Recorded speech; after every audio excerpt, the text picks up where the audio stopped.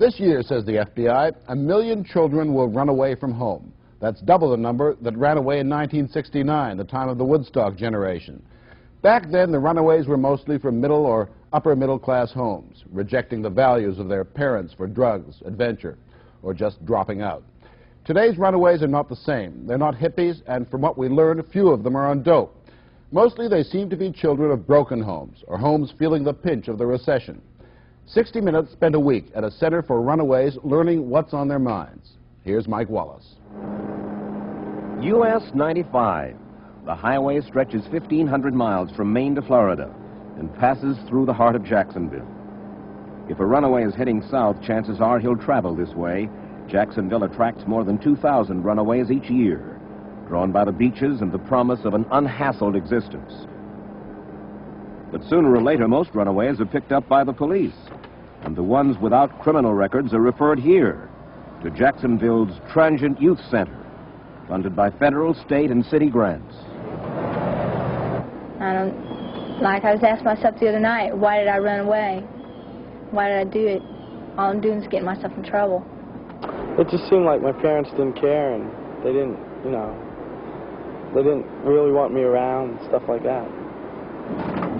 Oh, it's from not being able to live at home, the way my parents act and fight and stuff. And the way they pull me into it.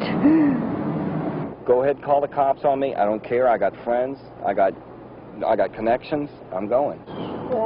This center is like most of the 80-odd runaway houses scattered across America, providing temporary shelter and crisis counseling to runaways under the age of 18. Its staff is young. John and Debbie, the house parents, are a 22-year-old married couple. Neil and Jack, the counselors, are slightly older. They are friendly, supportive. Surprisingly, perhaps, 90% of the time, the center succeeds in reuniting the runaway with his family, or in placing him in another positive environment. If it takes more than 48 hours, the runaway goes before a juvenile court judge to get permission to stay longer at the center, and almost always permission is granted.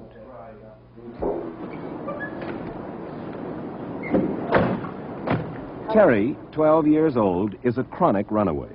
His father's dead. 2 years ago, his mother abandoned him. Since then, he's been running away from a series of foster homes.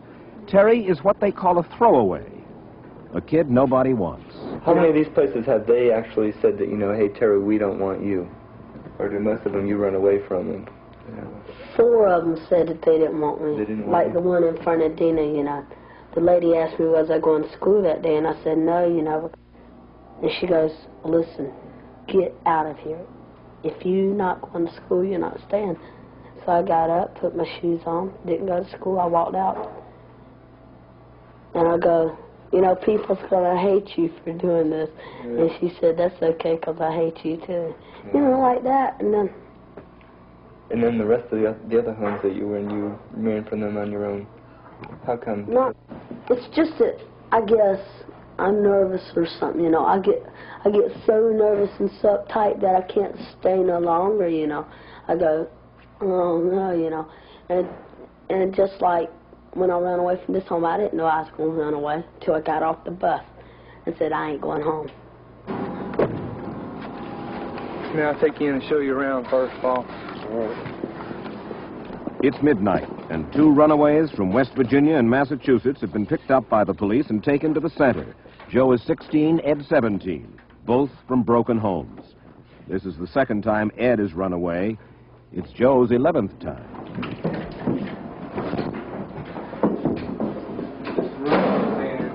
This is Terry. This is Joe, and what's his name? Ed. I know, Ed.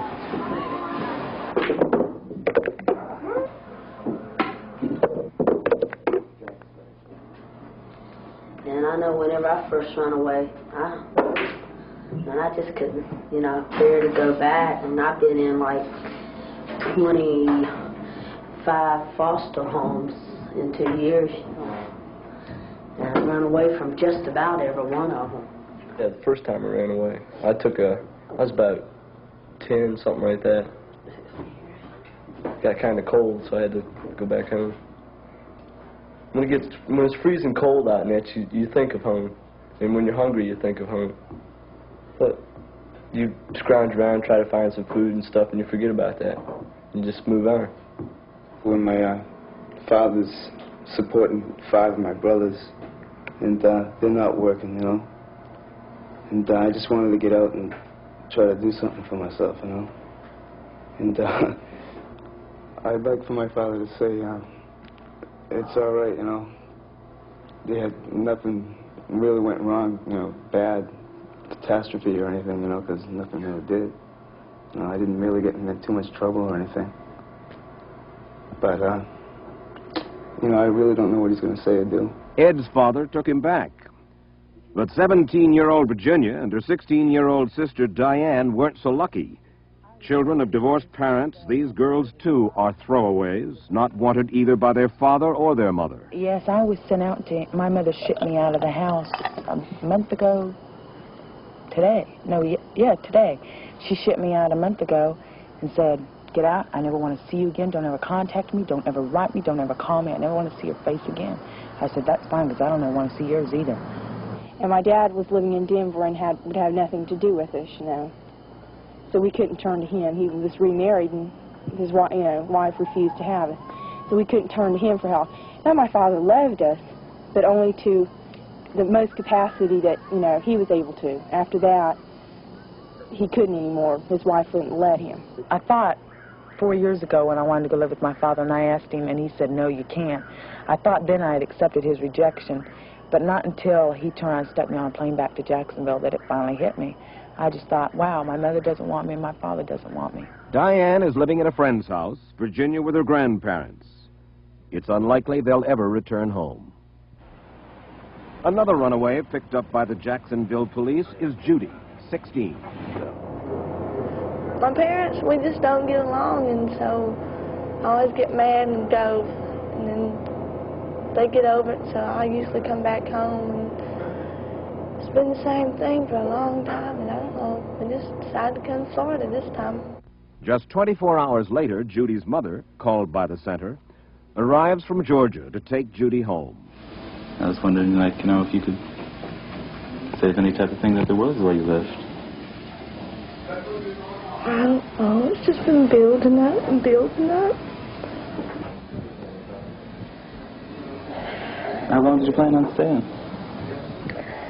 We didn't know. You just gonna stay a while and come home? Why don't you call me, Judy?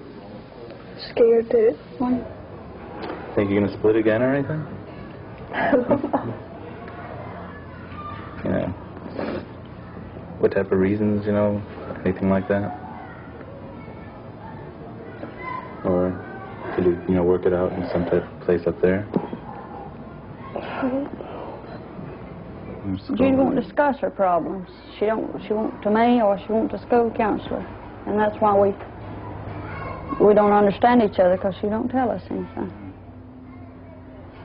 We don't know what to do next. We just have to. So Judy is going back home, and the center has also managed to find a home for Terry with his aunt.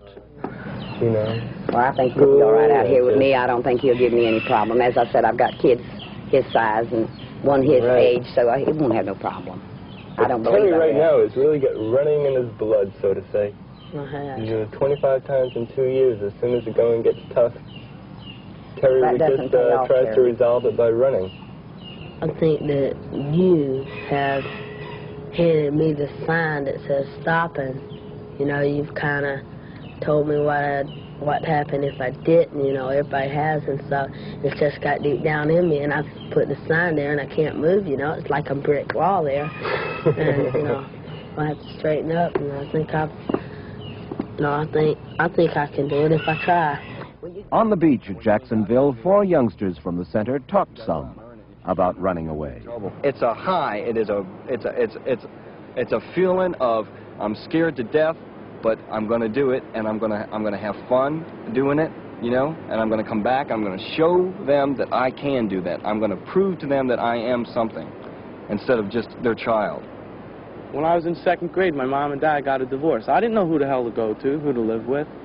And you get that there, And all of a sudden, a relationship goes because your father is more interested in his job. He's scared he's going to lose his job. That's right. He's got to keep up the house. He's got to keep food in that house. He's got to keep the land that the house is on. He's worried about what's his wife doing. Where's his wife? Is she with another man? What's going on? And the kid gets away with a lot of stuff. I just had to get out to see if I could make it and to show my brothers and to show my father and to say, hey, here I am, look at me, you know.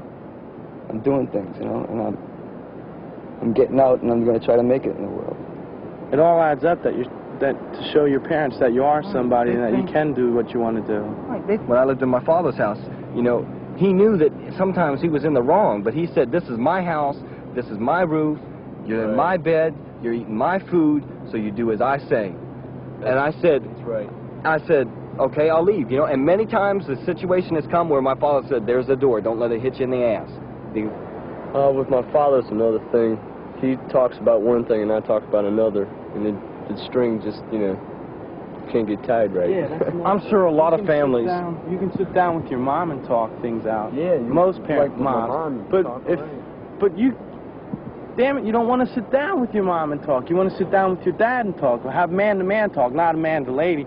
You can't sit there and talk to your mom about things that, you know, sex and stuff like that, you know, about chicks. But you can sit down and talk to your dad, but he just doesn't want to sit down and talk about it. If my dad sees this thing, I hope he does.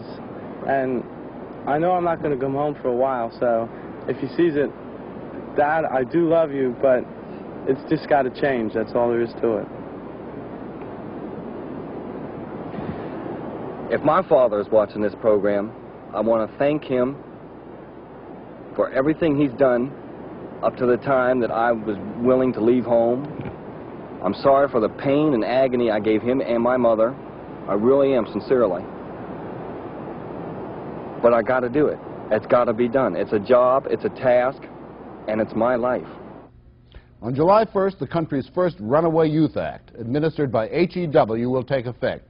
It authorizes $5 million to be spent on facilities like the one we've just seen in Jacksonville.